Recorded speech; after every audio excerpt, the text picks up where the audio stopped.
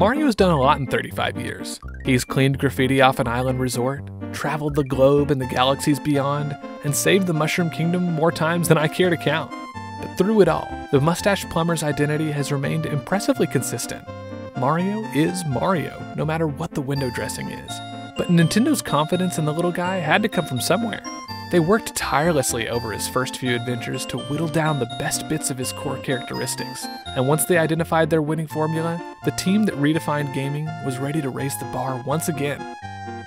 Hi there, my name is Daniel, and I think Super Mario World is super creative.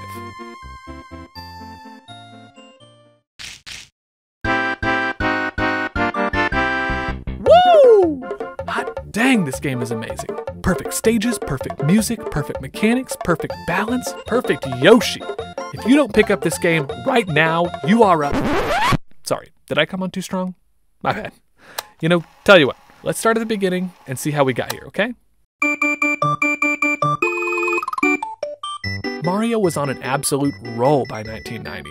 With 3 groundbreaking titles on the NES and 1 on the Game Boy, the Plumber had not only revolutionized the gaming industry, he had continued to shatter expectations and raise the bar for his competition with each new release. And now, Mario was paving the way for the next generation of games. Nintendo was about to release their new 16-bit console, the Super Nintendo, and they needed a powerhouse to show off what the new system was capable of. Nintendo had spent the last 5 years refining Mario's core gameplay, and now with more powerful hardware, it was time to give players the definitive Super Mario experience.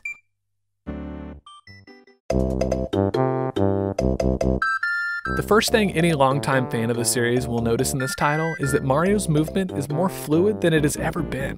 His acceleration and running speed feel nice and believable.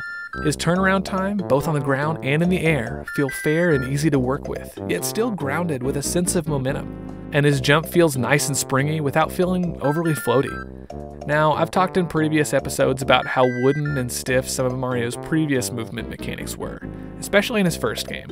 And this can be largely chalked up to the fact that Super Mario World was my first and most formative experience with the series. But playing through the games in order now, I have a whole new appreciation for just how far Mario's team at Nintendo has come in 5 short years. But Mario's not forgetting his roots anytime soon, which is why you'll be seeing his trusty fire flower a lot in this adventure. And it functions exactly the same way as it always has, with the added bonus of giving you this cool flurry attack when it's used in tandem with Mario's new spin jump. But that's not the only thing in Mario's toolkit this time around. He's also got the brand new Cape Feather, which pretty much takes the place of the Tanuki suit from the previous game. Power-ups that let Mario fly have become a bit of a series staple at this point. But for me, there are none more iconic than Mario's cape, which allows him to soar proudly into the air and pretty much fly indefinitely until the end of the stage. Yeah, that last bit could have been toned down a little bit, I think. And as far as power-ups, that's pretty much it. Keeping with the theme of refining what came before it, Mario World is much more interested in bringing together the best bits of Mario's design than experimenting with wacky ideas like its predecessor. But that's not to say there's nothing new in this game, because I've neglected to mention perhaps the most iconic addition to Mario's gang that the series has seen yet. Yoshi isn't just another power-up, he's a friend, a companion for Mario along this dark and harrowing journey, a comrade in arms to... Wait, what? Did he just die? And did Mario just push him into a pit for an extra jump? Oh my. Mario, wipe that grin off your face. Your friend is dead. If this was Breath of the Wild, you'd have a lot of explaining to do. I guess they don't seem to care too much though. Anyway, Yoshi is such a fascinating addition to the series, because while it certainly is a hilarious idea to think of a plumber riding a dinosaur into battle, Mario's new friend just feels right at home in this world. And part of that, of course, is because this game does take place in Yoshi's world, not the Mushroom Kingdom. Bowser's gotten sick of getting kicked around time and time again in his old stomping grounds, so this time, he set his sights on a place called Dinosaur Land, and he's brought his trusty Koopalings to establish amicable, diplomatic relationships with its citizens. And among those denizens are the Yoshis, a species of good-natured dinosaurs sporting a variety of different color variations. They love to eat and seem to grow like weirdly fast. Seriously, what's the lifespan of a Yoshi? Jeez. And whereas previous adventures would see Mario fighting to rescue the Mushroom Kingdom's toads, this time it's the Yoshis who need his help. I think the thing that I love most about Yoshi's implementation in this game is that it feels like such a natural, synergistic connection between narrative and gameplay. And yes, I just use the term narrative when discussing a Mario game. And call it what you want, but one of the biggest reasons Nintendo games often feel so polished and refined is that, for them, narrative and gameplay are intimately connected. Why does Ocarina of Time revolve around a sacred flute? Because they wanted music to be part of the gameplay.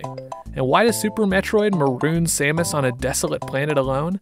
Because they wanted the player to feel the satisfaction of untying the world's knot on their own. And why, in this game, does Mario work side by side with a green dinosaur? Because Nintendo has wanted Mario to ride a green dinosaur ever since the original Super Mario Bros. Seriously, look that one up. Miyamoto had also toyed around with the idea of Mario riding a horse, but honestly, Yoshi just feels so much more perfect. These two are the dream team, and together they feel like the perfect culmination of Nintendo's best ideas on display. Did someone say ideas? Oh wait, that was me. Well, I'm glad I did, because that's the perfect transition into the other crux of the Mario series, the stages. Perhaps the only thing to suitably match the nuance of Mario's mechanics is the creativity that Nintendo pours into these many unique levels. I mean, these are just playgrounds for Mario, really. Yes, some of them are pretty devious, but the wackiness, always turned up to 11. Now, we've already talked at length about the creative stage design in Mario games, so I don't want to waste time going over the obvious again. I mean, it almost feels cliche to talk about how finely tuned the stages in Mario games feel, how the creative ideas consistently impress but don't overstay their welcome. And nowhere is that truer than right here. I don't know if it's even possibly to empirically measure fun, but if it is, Nintendo somehow figured it out and pretty much used this game to brag about it. I'm genuinely trying to think of moments that were grueling or annoying in my mini playthroughs of this game, and honestly, I can't. Call me biased, and please feel free to sound off your most annoying Super Mario World stage in the comments below. But I feel pretty confident saying that this game's stages are the culmination of everything Nintendo's A-team has learned up to this point.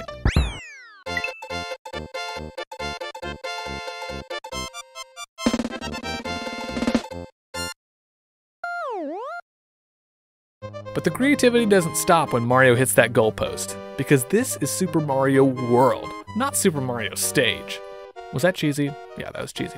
Anyway, sorry. In Super Mario Bros. 3, we saw the addition of world maps, visual representations of the game's 8 realms that helped ground the player and sell the Mushroom Kingdom as a believable place. These worlds also provided some interesting choices and diverging paths, but that was kind of it. But now, all of those disparate worlds have been mashed together into one contiguous world map, and those choices offered by Mario 3's maps have been ratcheted up considerably as well. Let's take the first 2 worlds of each game, for example. Mario 3's grasslands offer a couple paths to choose from along the way, but the critical path from stage 1 to the castle is clear. But then we bring it over to Yoshi's Island, and bam! Right away, we're hit with the fork in the road. Both options leading obviously to different locations. And I mean, it's pretty obvious the game wants you to go to the castle over here, but this left path just looks so tantalizing. And exploring it will lead you to this completely optional yellow switch, which turns all of these into these. Besides that though, the rest of the world is pretty straightforward until you take down Iggy and hop on over to the Donut Plains. And this is where things get real crazy. So, moving back over to Mario 3, World 2's Desert Land essentially has the same design ethos as the previous world, albeit about twice the size. Some branching paths here and there, but overall pretty straightforward. But in the Donut Plains? Oh no. You see this red dot here? That means that this stage, the first of many, contains a secret exit. Clearing it the normal way will open up this path to the left, but finding this handy-dandy key right here will lead you straight to the bottom of this lake, where you'll find another stage with a secret exit. And then, if you find that key, there's a ghost house with yet another secret exit and a secret boss this time. Even in such a small area, there are so many options to choose from. And of course, all of them are completely viable paths through the game's second world. And they only become more ambitious from here on out. World 3's Vanilla Dome has 2 completely different critical paths with 2 separate castles that lead to 2 unique versions of the game's 4th bridge-based area. Like it's a freaking Star Fox game. But what's that?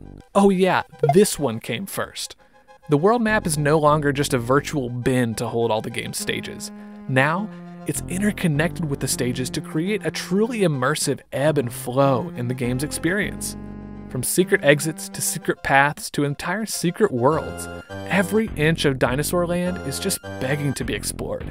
Hidden secrets and alternate paths have always been a part of Mario's DNA since day one, and Mario World is simply displaying the logical growth of this identity. Playing through Super Mario World is not just plotting a straight line from World 1 to 8. It's so much more than that. Dinosaur Land has a real sense of identity that makes it feel like a real place I'm getting to explore, rather than just a set of video game stages. Super Mario World is my favorite Mario game, full stop. I think I've made that pretty clear. But even apart from that, I would still argue that this masterpiece brings the best the Mario series has to offer. Miyamoto's team spent 5 grueling years whittling down the best bits of Mario's core identity, and Mario World just blends those together and serves them up on a silver platter.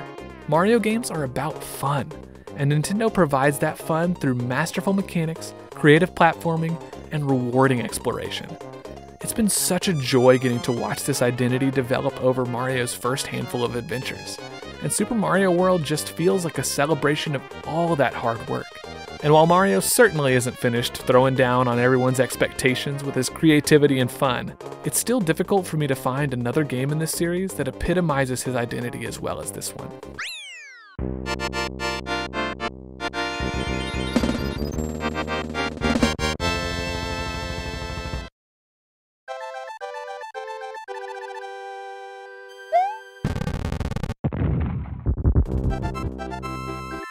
Sometimes moving forward is riddled with questions, apprehension, and fear.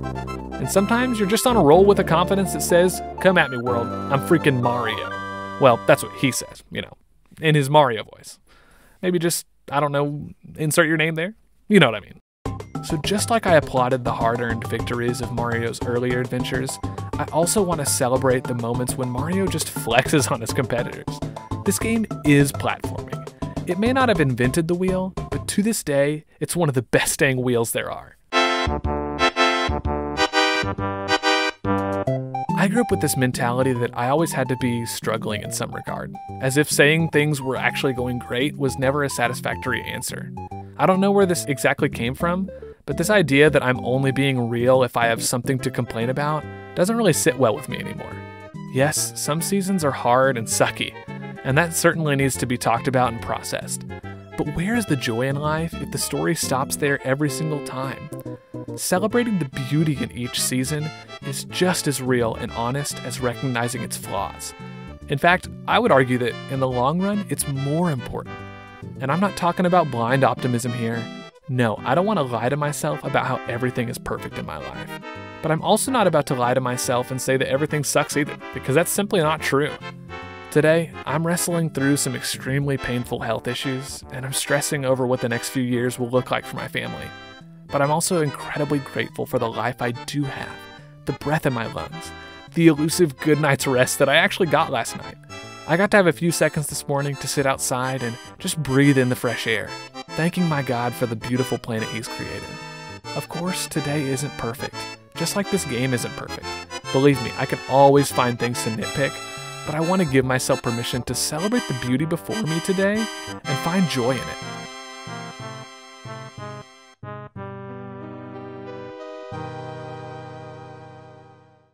And that's all she wrote, y'all.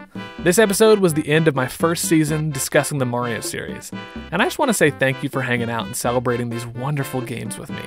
I can't wait to dive into the 3D titles, but before that, we're switching gears and bringing things to the world of JRPGs as we discuss Dragon Quest and Final Fantasy next season.